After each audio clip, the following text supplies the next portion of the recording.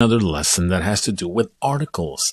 Now, articles are sometimes tough for English language learners to sort of remember, or where do I use it, and or where don't I use it. So I put together this lesson that I hope helps you.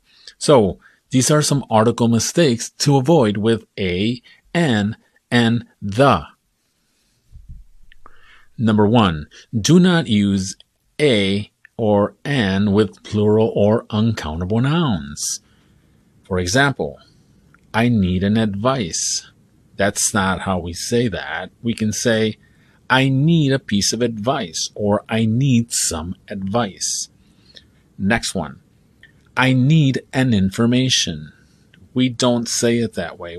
I need a piece of information, or I need some information.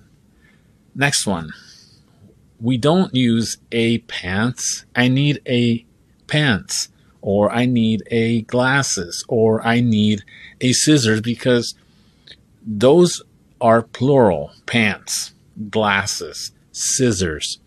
What we can say is a pair of pants. I need to buy a pair of pants. I need to find a pair of glasses that fit me correctly. Do you have a pair of scissors that I can borrow? Number two, do not use a or an without a noun following it. For example, I am a Ukrainian. In that fashion, we cannot use Ukrainian because Ukrainian is an adjective. We don't say I am a Ukrainian. We say I am Ukrainian. Ukrainian is an adjective, not a noun. Next one. She is an intelligent. We cannot leave that sentence like that because intelligent is an adjective. It's not a noun.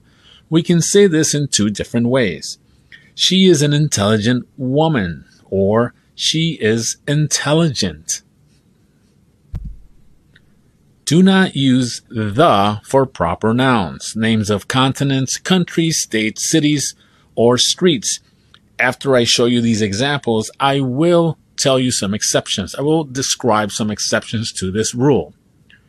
Have you ever been to the California? That sounds kind of funny, doesn't it? Have you ever been to California? Have you ever been to Texas? Have you ever been to New York? Next one. I'd like to visit the Italy. Again, we don't say it that way. We say, I'd like to visit Italy. He lives on the Ivy Avenue. We don't say it that way. He lives on Ivy Avenue.